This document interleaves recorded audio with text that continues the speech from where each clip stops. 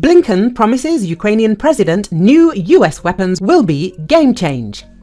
US Secretary of State Antony Blinken has reportedly informed Ukrainian President Volodymyr Zelensky that Washington's long-delayed military aid is now on its way and is expected to make a real difference, according to several media outlets. Blinken arrived in Kiev on May the 14th for a previously undisclosed meeting with the country's leadership. His visit marks the fourth time he has traveled to Ukraine and comes after Congress approved President Joe Biden's $61 billion military aid package for the country last month. While no official statements have yet been released regarding Blinken's meeting with Zelensky, the Associated Press and Reuters have reported he told the Ukrainian leader that, in the near term, the assistance is now on the way, some of it has already arrived and more of it will be arriving, adding that it is going to make a real difference against the ongoing Russian aggression on the battlefield. According to BBC correspondent Tom Bateman, who is accompanying Blinken, Zelensky stressed during the meeting that Ukrainian troops have been through a tough period, particularly in the east, and thanked the secretary for the crucial package of military assistance. The Ukrainian leader reportedly highlighted the importance of receiving the US weapons as quickly as possible and reiterated demands for additional air defense systems, explaining that Ukraine had an ongoing deficit of such munitions, notably around Kharkov, Ukraine's second largest city, where Russian forces have been rapidly gaining ground. A US official traveling with Blinken told reporters that the aim of the Secretary of State's visit to Ukraine is to send a strong signal of reassurance to the Ukrainians, who are obviously in a very difficult moment, and detail how US aid will help Kiev's forces take back the initiative on the battlefield. The Ukrainian General Staff admitted that Russian forces have gained the upper hand in the Kharkov region after capturing multiple towns and villages in the area over the weekend.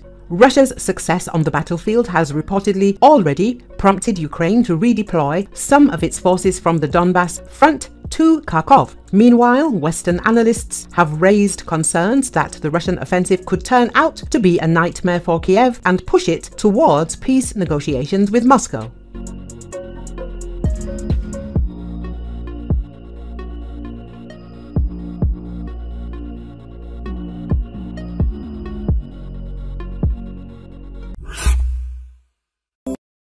North Korea supplies old multiple launch rocket systems to Russia. The intelligence agency of South Korea announced its suspicions that North Korean weapons manufactured in the 1970s were supplied to Russia for the war against Ukraine. Yonhap reports this. The National Intelligence Service made the statement in response to a recent report by local media that 122mm artillery shells manufactured in North Korea in the 1970s were among the weapons used by Russia in the war against Ukraine. The intelligence agency of South Korea is analyzing the relevant situation in detail and also continues to monitor the general military cooperation between North Korea and Russia. South Korea's intelligence service analyzed photos published by a Ukrainian photographer last year and discovered Korean letters, including the number 122, that were inscribed on the missile shells. Experts said these are most likely 120mm projectiles for rocket launcher systems. South Korea's Defense Minister Shin Won-sik estimated that North Korea sent about 6,700 containers to Russia after the two countries' summit in September, enough to house about 3,152mm artillery shells or 500,000 122mm artillery shells.